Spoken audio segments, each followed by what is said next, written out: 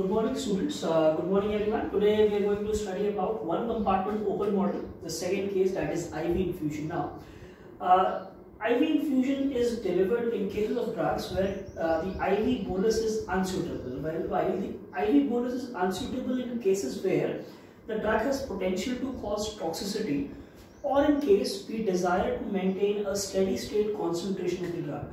Now, IV infusion case delivers the drug at a constant zero order rate where the rate is easy to control. The advantages of an IV infusion are it offers us a typical zero order control delivery rate. Secondly, it is possible to co-administer nutrients and other drugs along with. Thirdly, the third advantage is that it offers us a steady state concentration, that is the fluctuation in the plasma level concentration or a typical peak valley plasma profile is not obtained in this IV infusion case. Now let us consider this IV infusion. What happens is, considering the drug moves into the blood and other body tissues from where it is eliminated. Now, considering the blood and other tissues as a compartment, there are two parameters, two processes which are happening over here. The first one is zero order infusion governed by RZ.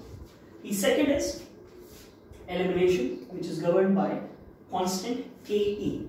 Now, as we can see, the drug at a constant zero order infusion rate enters into the blood and other tissues from where it gets eliminated, governed by elimination rate constant Ke. Now, the amount of drug in body at any given time, the amount of drug in body or the rate of change of the amount can be given by the expression dx by dt. As you know, dx by dt is given by rate in minus rate out. So in this case, what we can do is rate in is given by R0 and rate out is given by Kex. So dx by dt becomes R0 minus Kex. On differentiation, integration and rearrangement, carefully on integration and rearrangement of this equation, we get x is equal to R0 R0 by Ke in brackets 1 minus e to the power minus Ket in exponential terms. Now, as we know that x is equal to VdC. What we are doing, we are trying to convert x into concentration terms. X is the amount of drug in body while C is the amount of drug in plasma. So, rearranging this equation, we get C is equal to R0 upon Ke Vd 1 minus e to the power minus Ket. As we know, Ke into Vd, this product is the value of clearance, that is C becomes R0 by total clearance in brackets 1 minus Ket.